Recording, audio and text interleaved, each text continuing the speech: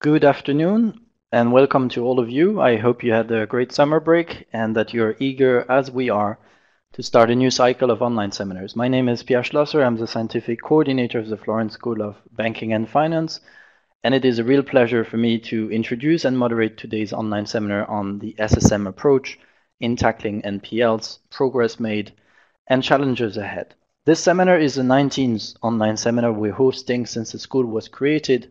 The recordings of all our 19 online seminars are, by the way, available on our webpage. NPLs, non-performing loans, understood as loans on which a borrower doesn't make interest payment or doesn't repay the principal, have been on the policy agenda for quite some time now. NPL ratios have significantly dropped over the last years, yet Europe still displays significant geographic disparities, as we will learn today on the matter. There's been quite some regulatory and political activity around NPLs in the past years. The SSM has issued its guidance to banks on non-performing loans in March 2017. In July of the same year, the ECOFIN Council has tasked a handful of EU actors to work on the file and come up with new guidelines to, I quote, address the existing stocks of NPLs as well as the emergence and accumulation of new NPLs on bank balance sheets, in particular in all four following policy areas: supervision, structural reforms of insolvency and debt recovery frameworks, development of secondary markets for distressed assets, and fostering restructuring of the banking system. Ever since the European Commission came out with its March package on NPLs, while the SSM updated its guidance document with an addendum. Today, specifically, we'll hear more about how the SSM has and is approaching NPLs. It is hence a pleasure for me to be in the company today of Ignazio Angeloni, who is member of the Supervisory Board at the European Central Bank. Welcome, Ignazio. Sharon Finn, who is advisor on credit risk and NPLs at the SSM. Welcome, Sharon. Anna Fröhling, who is head of section also at the SSM. Welcome, Anna. And Giuseppe Siani, who is Deputy Director General for Microprudential Supervision at the SSM. Welcome, Giuseppe.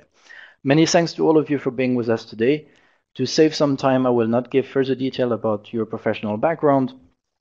Let me just also there refer our participants to our website where your short bios are available. Before telling you more about our participants' profile, I'd like to spend just a few minutes to tell you more about our school, as we have several activities in the pipeline which should be of interest to you or your colleagues. Most of you will know by now that the Florence School of Banking and Finance is a non-national and academic platform, which is part of the European University Institute, an intergovernmental research and education institute. The FBF is a place where multiple generations meet to discuss and argue about cutting-edge topics of financial stability, risk management, as well as banking regulation, supervision, and resolution. You may also know that the school boasts a diversity of policy debate and training activities, and that our online seminars are therefore only one of many activities that we run. For example, we just released a few weeks ago our latest ebook, which looks at institutions and the crisis and can be downloaded for free on our website. Moreover, we'll host two online seminars in October, very soon, on sustainable finance with DJ FISMA on the 9th of October, on bail-in with Wilson Irvin from Credit Suisse, who allegedly coined the term bail-in in the first place, and with Patrick Onwan from the Protestant Institute on the 25th of October. On the training side of things, it is a little surprised that we have been happily training many of you who are attending today, coming from a diversity of organizations and countries. Specifically, we'll be hosting 4 residential courses over the next months that, given your expertise, could be of interest to you. Next week, we'll have a course on liquidity regulation. In mid-October, from the 17th to the 19th October, we'll have a training course on macroprudential policy implementation with staff from the ESRB and the ECB as instructors. In early November, we'll hold an introductory training session on forecasting in economics and finance, and in late November, lastly, we'll have the second edition of our autumn school on the law, economics, and practice of banking resolution. Last but not least, we're finalizing our 2019 training offer as we speak, so let me anticipate to you that we'll have an entire course dedicated to non-performing loans on the 1st to the 3rd of April 2019 with Andrea Resti from Bocconi University, and I think I saw among the participants today Andrea registering, so welcome, Andrea. Okay, enough about us. Let us talk about you. You, the audience, you're scattered around the world and sitting in front of your screen, however.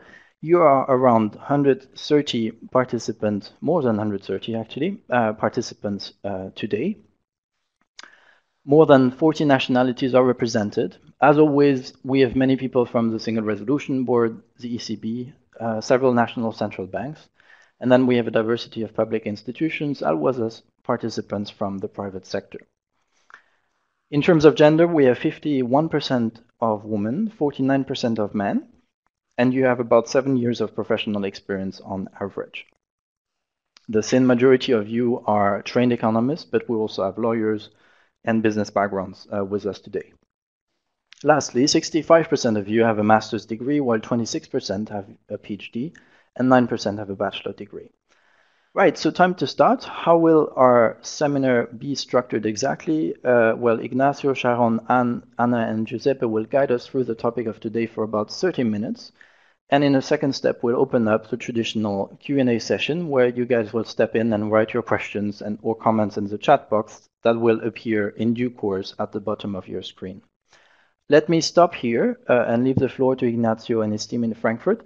Can I ask you to please share your camera with the platform? I think you've done that already, and also share the mic. And the floor is yours. I will reappear again for the question and answer. Ignazio, over to you. Pierre, thank you very much for this very informative introduction. Welcome everybody to the European Central Bank, at least in a virtual way. I hope that the audio and the image is clear enough and you can hear me well. We are here in my office in the Euro Tower of Frankfurt to present to you the seminar on the action plan that has been put in place by the single supervisory mechanism, the ECB and the national authorities, on the non-performing loans. And this has been a major project, as we know, for the SSM in the last few years. The project was started in 2015, so it's more than 3 years project now. It has been a major focus of activity and supervisory attention for us in the early years of the SSM. And so it's an important thing. And we are very glad that we have the opportunity today to illustrate its main lines to you. The strategic goal of this project is to free the balance sheets of the banks from the excessive burden of non-performing loans, which has accumulated in the balance sheets of the banks over the previous years for a variety of reasons, partly due to the crisis and partly due to the recession of the economy and partly to other factors that we will explain, and to clean up, therefore, the balance sheets and to do it in a way that is efficient and speedy enough also to take the opportunity of the favorable economic phase that we are living in now. So to do it as efficiently and as quickly as possible, and at the same time to do it in a cautious way so that the supervisory action does not interfere in an undesirable way with the lending process and with the activity of the banks. And so this is the goal, and we have gone through a number of steps in, first of all, designing this project and putting in place the right amount of information for conducting this project and then implementing it. And we will, in the seminar, we will illustrate all these different steps.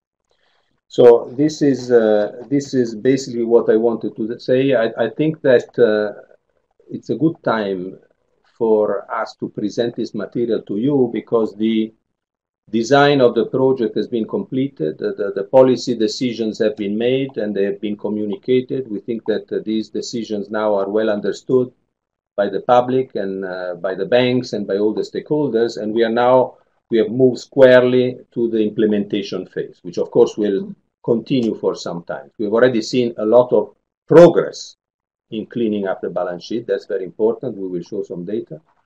But we are not at the end of the road, and more progress will have to be made in the implementation phase in the coming months and in the coming years. So, Pierre has already introduced the speakers, and Sharon and Anne will present the bulk of the material.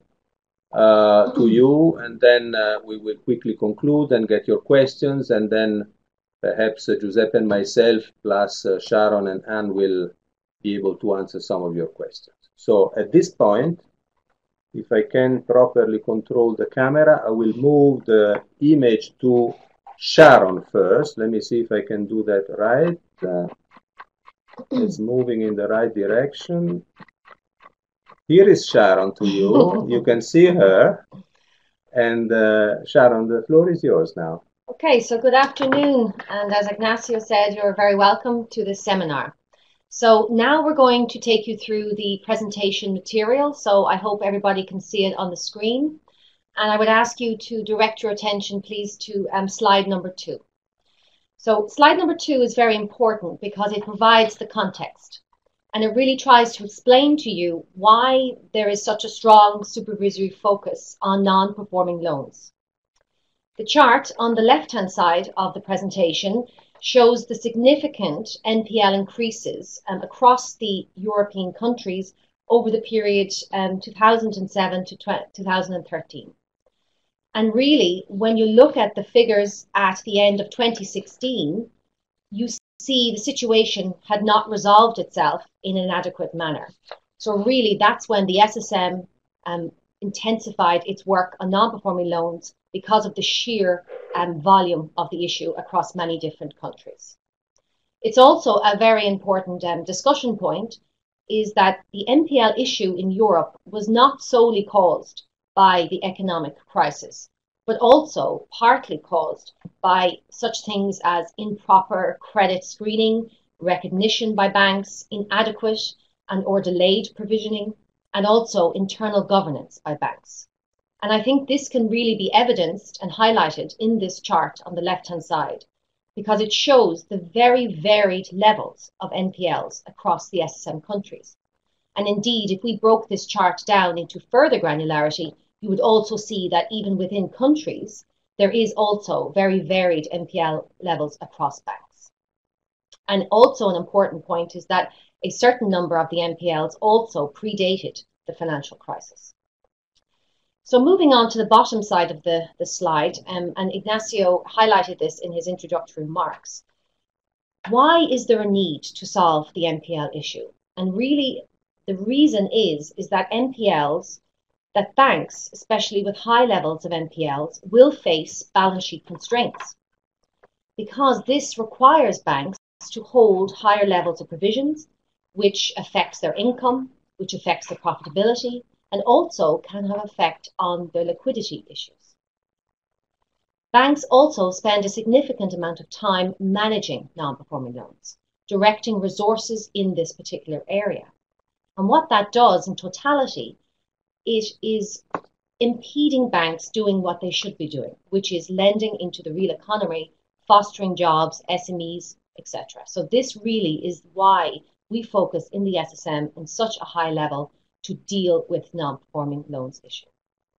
So that's the introductory slide. I'll now ask you to move to the next slide, where we'll talk about the strategy and we'll talk about the journey, where we have come from over the last couple of years. When we look at the strategy to resolve and to deal with the NPL issue in Europe, we like to view it under 3 core pillars. The first one, supervisory actions. And this really is going to form the first part of this presentation and the slides which I will take you through.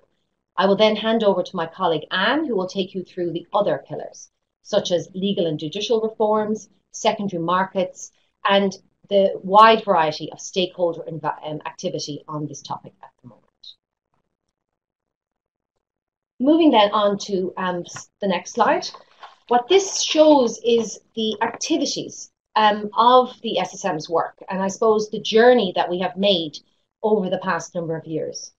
And I suppose that journey for us has had sound outcomes because we have had to find actions. We have taken deliberate attempts to be as transparent as possible in our supervisory activities. And as part of that, we have published on our website a number of really important documents and research aspects. So just to take you through them in order. So the first thing that we published was an initial stocktake on national practices. And really the idea was here is to look at those countries with the highest levels of non-performing loans and think about two things. One was, what have the national competent authorities done in this area? So what good action has been taken? And the second part, which then informs our work and led to us developing the NPL guidance document, is what are the key impediments in each of these countries to resolving the non-performing loan issue? And I think an important message for us to deliver here today is that depending on the country and depending on the individual circumstances, the macro environment, it can have a much different effect on how banks resolve their non-performing loans. And I think this is why we took this initiative to publish the stocktake report. Following on from this, we published the NPL guidance. So as we like to call it, the SSM NPL guidance. And we published this in March 2017. And I will talk a little bit more about this particular document in the later slides. The next thing we did was we decided, we had done good work on the stocktake and we had focused on a couple of core countries. And we thought it would be very useful to expand that sample and to look at a wide variety of countries. Also countries, for example, that have low levels of non-performing loans. So we enhanced the initial stocktake and then we published the second stocktake to complement the overall work. Following on from that, in this year, in 2018, we have made two further publications. The first one in March 2018, when we published the addendum to the NPL guidance. And also then later, in July, we focused on a press release on supervisory expectations for NPL stock. My colleague Anne will take you through those two later points in later slides. Okay, so let's then get into the substance of the work. I want to spend a little bit of time today to talk to you about the NPL guidance document. So on slide 5, what we like to show to you is really the composition of this NPL publication. And what is it? It is a comprehensive document. It's based on best practices. So what we did was we brought together supervisors and experts from many different countries in Europe. We looked at banks with low levels, high levels, medium levels. We looked at existing international best practices, and we brought that together in what we hope it to be a very practical and usable document in which we set out to banks our supervisory expectations on how they should manage effectively their non-performing loans. This document includes a number of core chapters, focusing on all of the real building blocks a bank should have in place in order to be efficient and effective at managing its non-performing loans. The first chapter is the strategies, and I will talk about the strategies in more detail in the next few slides. It also has very detailed sections on governance. Okay? And when we talk about governance, what we mean here is we talk about the level of strategic oversight in the bank on non-performing loans. Does the bank have sufficient resources to manage its non-performing loans? Does the bank have dedicated expertise in dedicated workout units, for example? We also have chapters on forbearance. So we leverage off the existing definition under the European Banking Authority regulation, but we complement that by focusing on the more practical elements of forbearance, by trying to promote the concept of sustainability of structures. The next chapter is recognition, and this is really focused on the EBA definition of non-performing loans, and where we seek to explain in practical manners what that means to banks on a day-to-day basis. The last chapter is on collateral valuations, and I also have 2 slides in the later part of the presentation where we can focus on the content there. So that provides an overview of the NPL guidance document. The next few slides are going to focus in on a couple of the core topics. Okay, so this is a topic that's particularly close to my heart, is the NPL strategies. Okay, and this I think is one of our really strong tools that we have, where we work with banks to develop their own strategies. So effectively, what is it? We ask banks to put together their management boards, their risk functions, their finance functions, all come together, look at their internal capabilities, the external environment, and to put together a comprehensive portfolio level reduction plan. These, as I said, are the bank's own plans. And the idea is to reduce in a meaningful manner the level of non-performing loans and foreclosed assets. Then we have the joint supervisory teams who work here in the SSM who deal with the banks on a day-to-day basis. So the banks submit their plans, and then the JSTs, supported by a central team, challenge, review, engage with the banks to really understand the substance of the strategies and really understand, are they ambitious, but also, as important, are they realistic? Are they credible?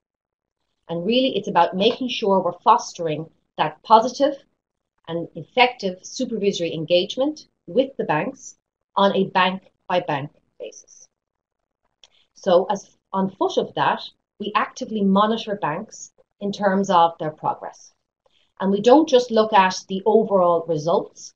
What we like to focus on is also the substance of the matter, which is where we focus on how banks are reducing, because this then indicates their future capabilities in order to deliver future strategies. And this is also a very core component of our work. Moving on then to slide 7, I wanted to spend a little bit of time today just talking to you about how do we, from a practical perspective, look at the ambition level of the strategies and how do we really assess these strategies. So we've highlighted today a few of the core concepts we would like to share with you. So I think the first thing to say, and it's very important for us here, that we are facilitating as much as a level playing field as is possible, but also recognizing the importance that every bank is different. And every bank, even if it's located in the same country as other banks with similar issues, will have different compositions of portfolios, will have different risk profiles, and that is why it's very important for us to work closely with the JSTs to make sure that that bank-by-bank approach is taken. So what we do is, of course, we look at NPL ratios. These are a very important key indicator that we track, and we have published a lot of data in this area. But when we look at ambition, and also to highlight back to the point at the start of the presentation, is that we don't have all banks starting from the same point. We have banks with very varied levels of non-performing loans. So in order to create as much a level playing field as possible, what we do is that we measure ambition based on the volumes of reduction. So the gross and net volumes. So we look at the starting point at a particular period and we say, what is the total volume of non-performing assets and non-performing loans and foreclosed assets? And then we project forward 3 years based on the bank's own plans. And we look at that, what does that mean in terms of effort? We also assess how diversified, for example, the strategies are. So here in the SSM, and as you can see, based on the NPL guidance, we don't just favor one particular reduction option. It's very important for us that banks are using all the options available to them. And again, there is many options, such as working out loans, forbearance, write-off, sale, foreclosing. So again, we would encourage banks to have as much of a diversified strategy as possible in order to be able to maximize the results. We look at the strategies over a 3-year horizon. And this again goes back to our publicly communicated position, is that we recognize that NPLs cannot be solved overnight. This takes deliberate and determined action by banks, but it's very important to recognize that progress will be made over the medium term and in some cases over the longer term. So to try and accommodate and to try and recognize this reality, we look at the strategies over a 3-year horizon, obviously focusing, of course, on the yearly position. And in addition to that, ambition for us, when you look at individual banks, as with most data analysis, we try to do some sort of benchmarking, assessing against comparative peers, looking at the country position, looking at the SSM position, again, trying to inform ourselves, trying to provide context, and to ensure that we are as efficient in our analysis as we possibly can. So then, the next 2 slides focus on collateral. And we just wanted to kind of highlight to you just very briefly the collateral valuation topic.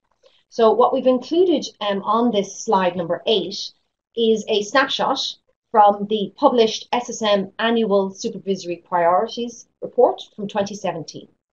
Just to highlight to you that as part of our ongoing work, which also includes very detailed on-site inspections, we look at the topic of collateral valuations. And based on our work, based on on-site inspections, we still see in some instances issues in terms of how collateral valuations are calibrated, how they're performed, and we wanted to share with you just some insights in that regard. So things like collateral haircuts, for example. So what is the actual cost, the loss that a bank may take on a particular collateral if it's selling it or executing it in a particular market? The discount times, the cure rates, so how long is it taking banks to sell properties? And also then the cure rates in terms of returning non-performing loans to performing. So these are some of the topics that is very much in our focus and aspects that inform and further develop our NPL work in the implementation period that we're now in. So moving then on to slide 9, in the NPL guidance document, we have a very important chapter dedicated to collateral valuations. And we wanted to share with you on this slide some of the key messages. So let's focus, for example, on a very simple topic like policies and procedures. So something that's very important to us that we have recognized and found maybe as part of our analysis is that the board of a bank, the management body, should have a very strong involvement in the setting of collateral policies. Because collateral valuation is probably one of the key inputs into the provisioning calculations. And such, it's very important that we have accuracy of the collateral valuation, but also that the underlying assumptions, the adjustments that are made to the collateral valuations are actually fit for purpose. We also expect the banks to have a regular review cycle for collateral valuations, so that if there is increased risk, this then can be represented in a meaningful way as part of the bank's strategy, also as part of the bank's provisioning policy, etc. We also expect and would really highlight the importance of a strong monitoring and quality control approach. So robust processes, regular challenge evaluations, and also, not to be underestimated, IT capabilities. To have strong databases for transactions, for collateral, and have common sources and definitional bases. These are really simple but important aspects that can really support a bank's effective approach to how it manages its collateral and its collateral valuation. Okay, so then that's from me. We've covered the main body of the presentation in terms of supervisory engagement. We would like to hand over to my colleague Anne, who will take you through the rest of the presentation.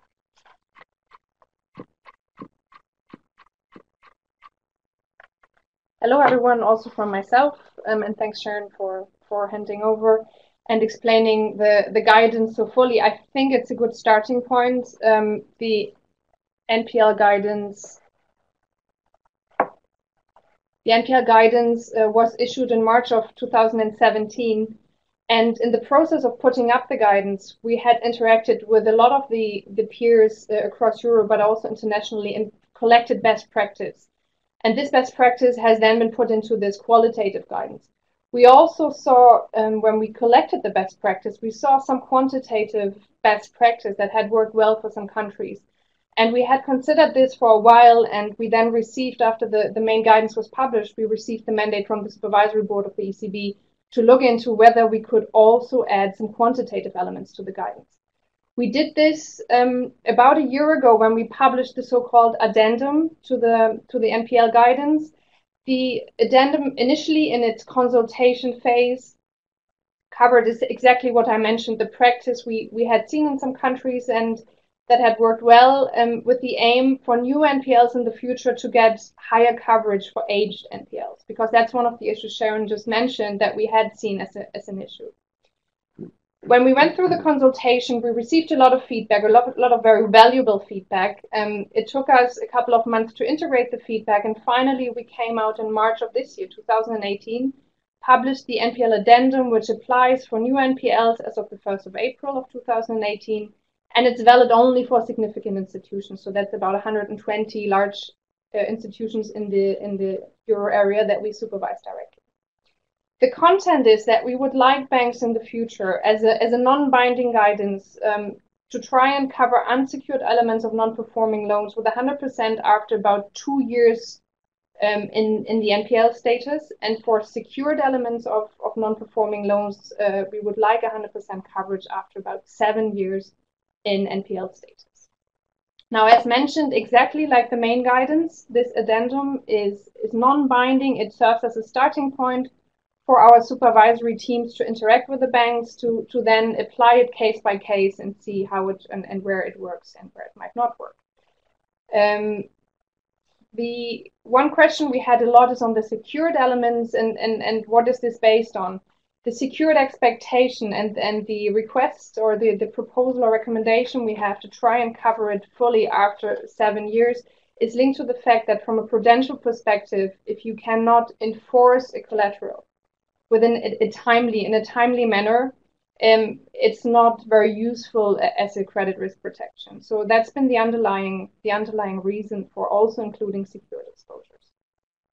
And finally, just to reiterate and to make sure there are no misunderstandings, if there's a deviation from this expectation, there is not any direct consequence for a bank. It's always subject to an individual discussion with banks, case-by-case decisions, discussions, looking at data of the banks. So I don't think there's any macro-prudential conclusion that can be taken from this.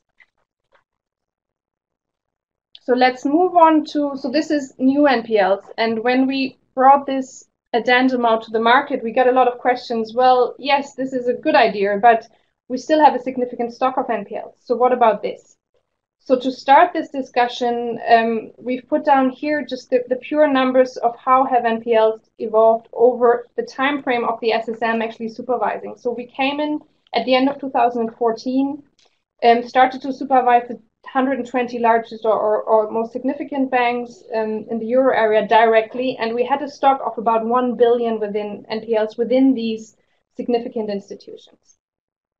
If you look at the latest numbers, and the data is from our ECB supervisory banking statistics, we publish them quarterly. They are all transparent and online. You can also see them by country, by the way. It has come down quite significantly. So the progress is good. So we are generally happy with the progress. However, again, if you look at the numbers and if you look at the NPL gross ratio that's also displayed here, we have just dropped below 5%, but this is still too high as an average NPL ratio.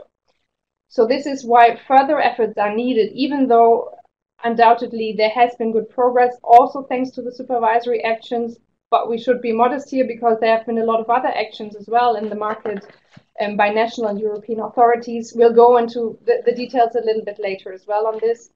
At the same time, and this was one of the issues we had at the very beginning when we started the work, people were concerned about potential impacts on lending and recovery of the economy. If we're looking at the data now, we don't see any evidence that there has been a negative impact. So all in all, we believe the comprehensive supervisory package we've put together has started to work in a very positive way. However, we still have that issue I mentioned on the 4.8% NPL ratio across the euro area, significant institutions. Based on this, we had internal reflections on how to best address the issue, and the supervisory board of the ECB had decided earlier this year that we would go about NPL stocks in a case-by-case way when it comes to provision coverage expectations. That was announced by us on the 11th of July. The aim of this announcement is, first of all, in the medium term to receive a similar coverage approach to NPL stock and NPL flows, but at the same time to be very aware of bank-specific situations, of the impacts of the financial features of the individual banks. So what will happen is that our joint supervisory teams will interact with individual banks in the near future to discuss and define adequate case-by-case supervisory expectations. So besides this, further next steps, following up on what Sharon has presented, The GSTs will, of course, also continue to closely work and review the NPL frameworks of the banks to make sure they are in the spirit of the NPL guidance we have released, and also continue to closely challenge the NPL strategies of high NPL banks. And we're using a number of internal tools to make this consistent and level playing field. So as a wrap-up, we think a lot of progress has been made. We also think that our supervisory tools have been very useful to support this progress. However, we also have to, of course, put a disclaimer that this is not only due to supervisory actions. So there have been a lot of other initiatives, most notably the EU Council Action Plan that was issued in July of last year, which involved actions for a large number of different stakeholders across the EU to address the NPL issue. We are, as ECB, closely involved in all these initiatives and also very strongly support them. And we have included just a quick overview of this, just for completeness, on the next slide. So what are the elements that the Council had proposed to address in a broader picture to address the issues of NPL across Europe? And the elements on supervision, they, to a large extent, go also beyond our own powers. So what was included was a proposal that the Commission should consider prudent provisioning backstops also in the Pillar 1 context. This is work ongoing. The Commission has published in March of this year their proposal for this in the NPL package of 14th of March. Furthermore, there has been a request to the ECB to implement guidance also for less significant institutions, and the EBA was asked to issue guidelines on loan origination and also to extend the ECB guidelines to all EU banks. This is work ongoing. Then the second block you see on the slide 14 is the macroprudential perspective. So ESRB was asked to look into approaches on how to prevent any NPL problems, system-wide NPL problems in the future. Again, it's work ongoing. I think the deadline is end of this year for the ESRB to present this. Then another element to the macroprudential solutions was a blueprint for AMCs, so for national bad banks. The Commission developed the blueprint together with other stakeholders, including the ECB, and it was published also in the NPL package of the 14th of March of this year. Then we move on to the secondary market proposals and solutions. First of all, the EBA was asked to enhance the disclosure requirements, which is work ongoing, and also to strengthen the data infrastructure together with some other stakeholders. This is work ongoing. To consider NPL transaction platforms, again, work ongoing, active discussions here. And finally, to remove any impediments to the transfer of non-performing loans. There has been a proposed directive in the 14th of March NPL package of the Commission on this topic. Then the final block, the insolvency frameworks. The Commission had worked on a benchmarking on this, looking into the national loan enforcement regimes. So the Council Action Plan proposed to publish the results of this benchmarking as soon as possible. They also asked to consider, from member states, to consider a peer review of national insolvency regimes.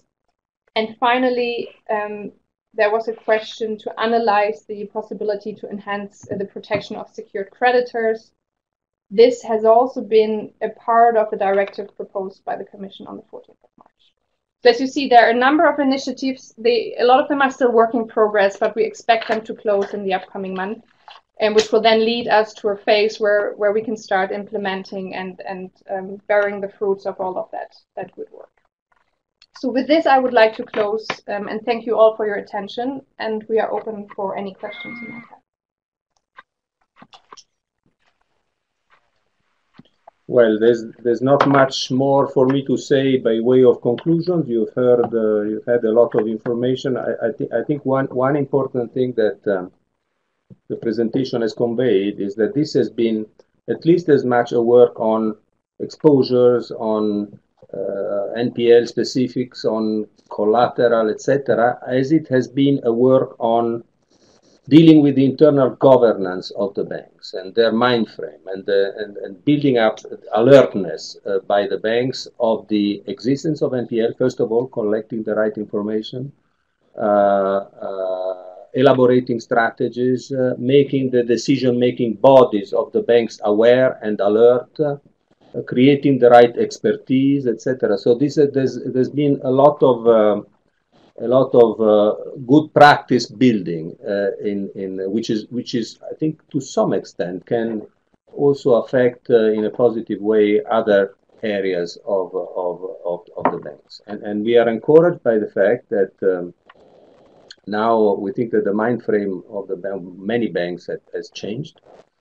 They are much more alert, they take the initiative, and now that we've moved to the implementation phase, there's not, I think, much more need for us to be on the stimulus side or to be on the pushing side, because they are aware of the problem and they are very much autonomous in the way they deal with their NPLs. So we are encouraged not only by the numbers that we have seen, that the progress that is being made, it's very fast.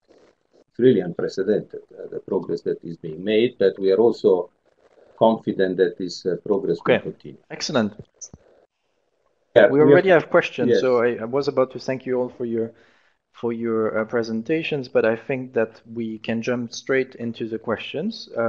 You will see that they're written in the chat box. We have one very long and one very short. We could start. I mean, we could start with Lorenzo, who's been conducted a project on restructuring, but we could also start with a question by Carlise, as you prefer. So the question by Carlise is about introducing mandatory NPL write-off rules. She's claiming that it's been successful in some other countries to bring NPLs down rapidly. Would you like to comment on this one? So good afternoon. Maybe I can start with the second one, which is shorter, of course. Good afternoon also from myself here in Frankfurt. The question is whether we have considered introducing mandatory NPL write-off rules. We acknowledge that there has been some experience around the world, but we have always focused on a sort of Pillar 2 type of provisions. So we do not believe that the application of mandatory NPL write-off would be fully consistent with our overall strategy, that, as it was described before, is always been considered as a sort of package. So our overall strategy aims really to give banks the full toolkit to tackle this issue, like the two colleagues, Sharon and have clarified during the presentation. On the first one, I don't know whether maybe Sharon, you want to start. Can you read the first? Still reading very long.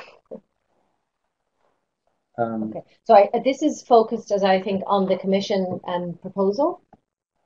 So again, you know, we're not representing the Commission here today. We're the objective of the presentation, I suppose, is to explain to you the supervisory approach. And I think so. I think we would prefer to focus on, you know, that work and how we then put that work together. I do agree with you. It's important. You know, we do have a lot of viable SMEs in the euro area, and I tried to touch on it a little bit earlier. We focus on this particular topic and it also goes back to what Ignazio says in terms of governance. Okay, so what we ask for in the NPL guidance is that we ask the banks to have dedicated NPL workout teams in place. So, for example, taking your question and looking at SMEs, for example, SMEs have a particular risk profile. SMEs are involved in many different sectors. So a bank should have sufficient expertise, but also resources in place within the structure of the NPL unit to be able to get to the NPLs of the SMEs in an efficient, but also a very quick manner.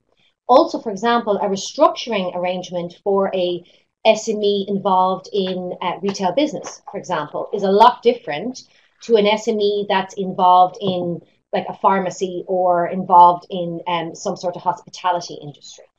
They represent different types of borrowers, but also they have different balance sheet, P&L turnovers, cash flow requirements.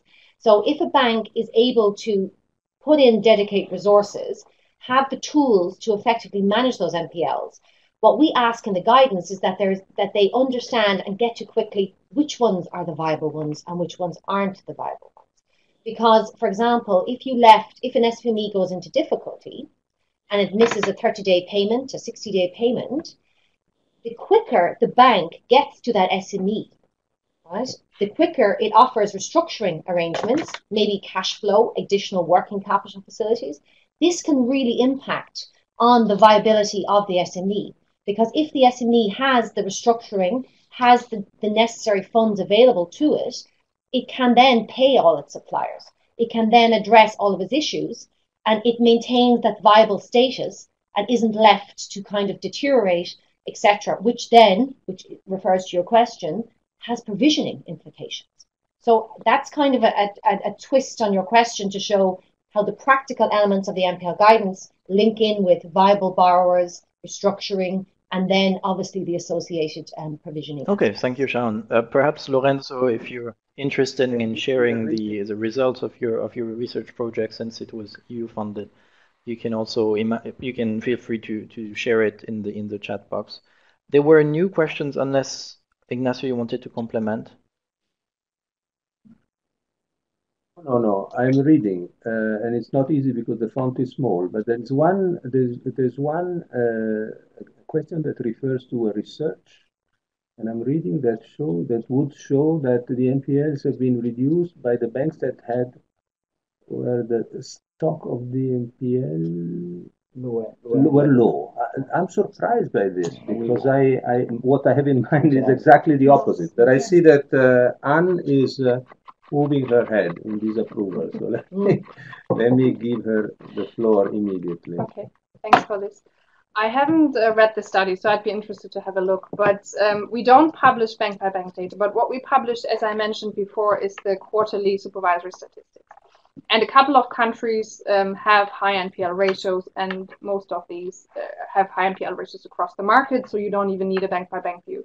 But if you look at these supervisory statistics, you'll find that those high NPL countries have done partially some quite significant reductions, maybe with one or two exceptions, over the past year. So I'd say, from our perspective, this is not fully correct. Not only that, but I mean, if we look at the recent progress that we have seen, you hear me? Yes, we do. You don't see my face. So, no. I was just going to say, if you look at the country-by-country data, not only we've seen a reduction in the average NPL ratios, both gross and net, but also a convergence across countries. So this means that the countries that had the higher ratios have been moving down more. And that is true, I think, at the level of countries and at the level of banks. So we are encouraged by that as well. Let's move to the next one. The next one is Andrea Resti. When introducing the quantitative similar tools have been, I'm reading, successfully developed in some European jurisdictions. Could you be more specific on this and provide a reference to the rules? Sorry, it has moved off. I cannot read anymore. It has moved. Shall I read it? When introducing the quantitative addendum to the ECB NPL guidelines, you mentioned the fact that similar tools had been successfully deployed in some European jurisdictions. Could you be more specific on this and provide references to rules requesting calendar-based provisions across the NPL portfolio, in parentheses, as opposed to rules limited to specific loan types? Your help would be appreciated. It's basically the comparison with other similar initiatives undertaken in other countries. This is the buffer. So, and I can do something very quickly. There are some World Bank reports where you can look at this. So there are analyses. I can name countries like these things are used in the US. They have been used in Japan. Spain has used them. So I think if you look, you find examples across the globe actually where this has worked well. So there's another question here in terms of preventative side, and I think that's something I think we can share something. This is a particular. Do you want to move this? Sorry. Oh yes.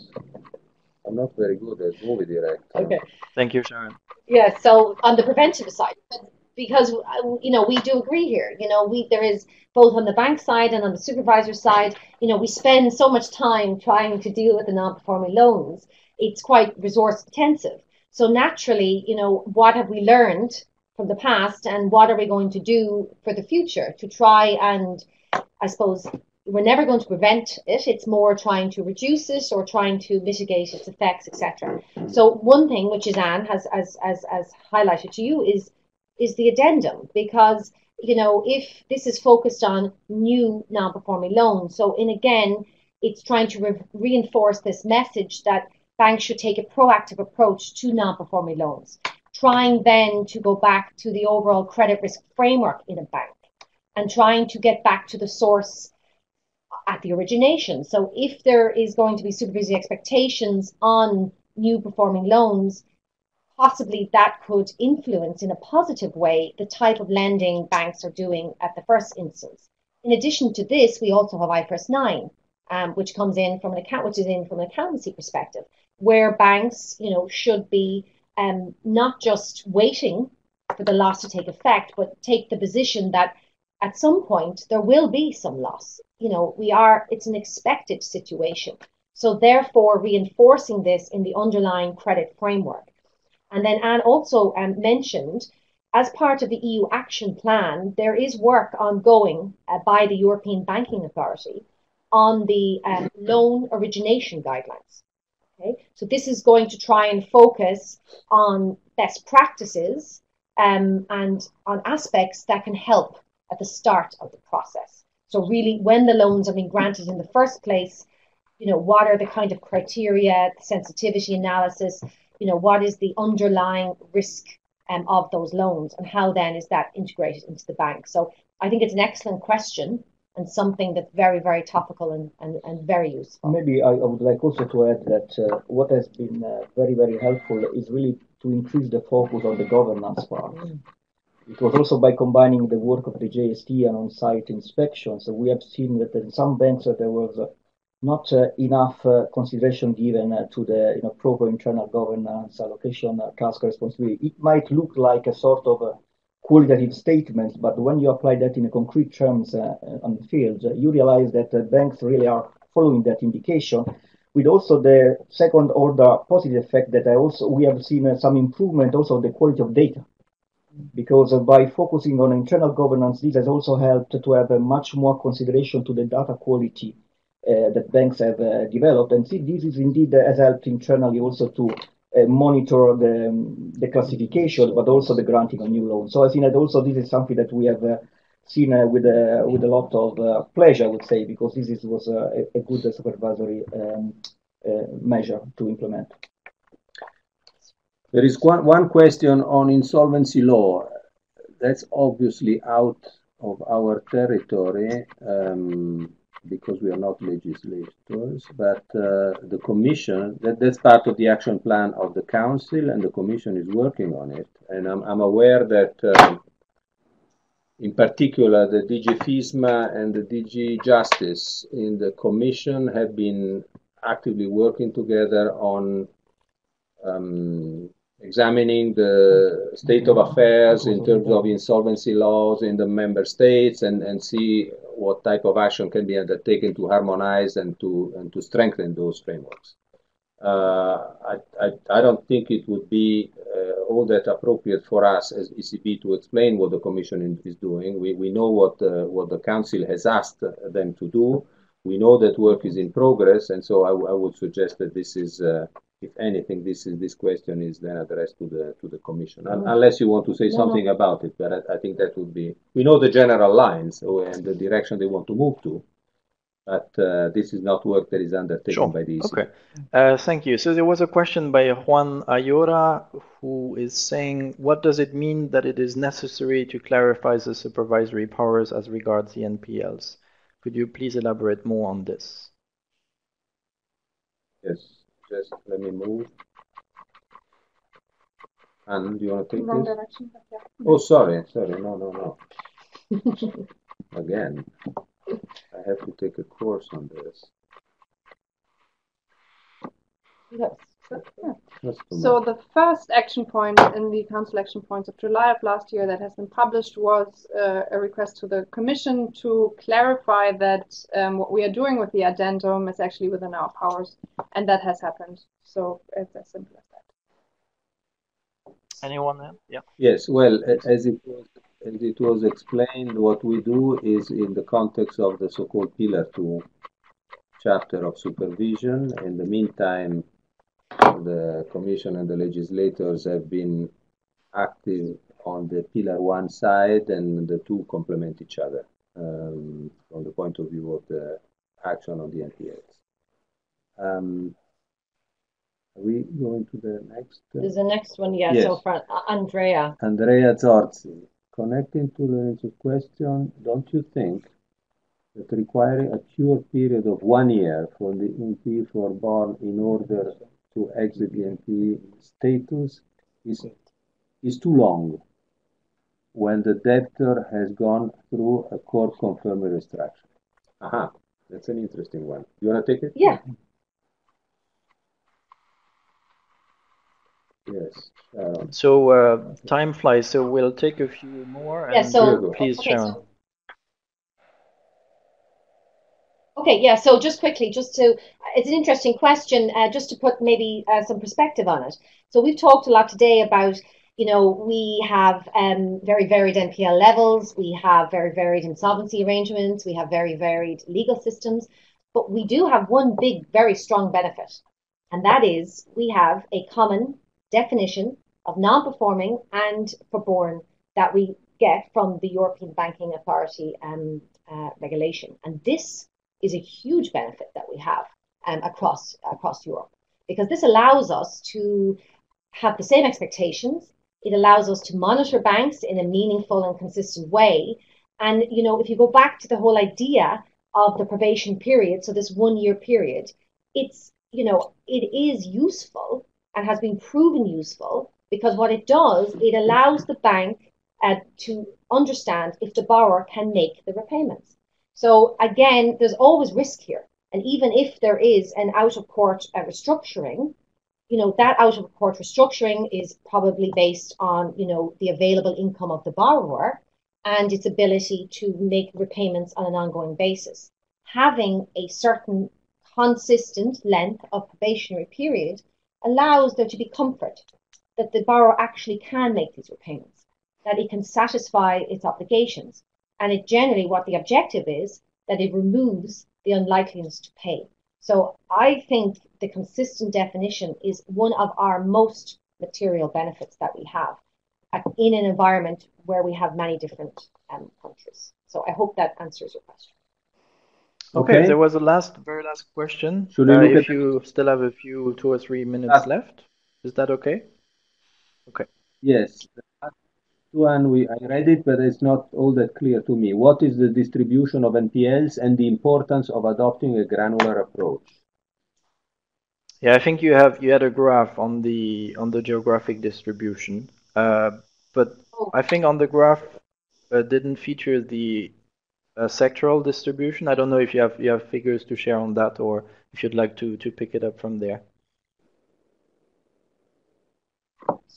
So yeah, and you're rightly so. So this is this total stock, and within the total stock, you have mortgages, you have commercial real estate, you have SMEs, you have corporates. Different countries have different compositions of those. Even different banks have different compositions. And the importance of just to give you an insight, the importance of the granular approach is important both for banks, but also for us, because how you restructure a commercial real estate deal, how you manage a commercial real estate deal is much different to how you would manage a residential real estate. So granularity, you need the detail, and banks need the detail in order to really effectively manage their situation. So I don't know. Giuseppe, and I think that this is indeed one of the key strengths of this case-by-case approach that helps the JST, both the JST and the banks, to go into the details and consider the portfolio specificity, like Sharon said. So that's why it's very counterintuitive from our perspective to apply any ex-ante predetermined type of approach. It's absolutely important to go into the details with banks as part of the supervisory dialogue and try to find the right answer to to the portfolio specificities. Okay. Any closing remarks from your side? Anything that you wanted to add and that hasn't been touched on? Okay. Not from me, Pierre. I thought it was a very interesting Okay, discussion. excellent. Thank you. So the seminar is really at its end now. I hope you enjoyed it as much as we did. I'd like to warmly thank our speakers for their time and dedication, including all the staff that has been involved for the preparation. As I mentioned earlier, we'll have 2 online seminars in October, on 9 October on sustainable finance and on the 25th of October on bail-in. So stay tuned. And again, thank you for watching. Goodbye.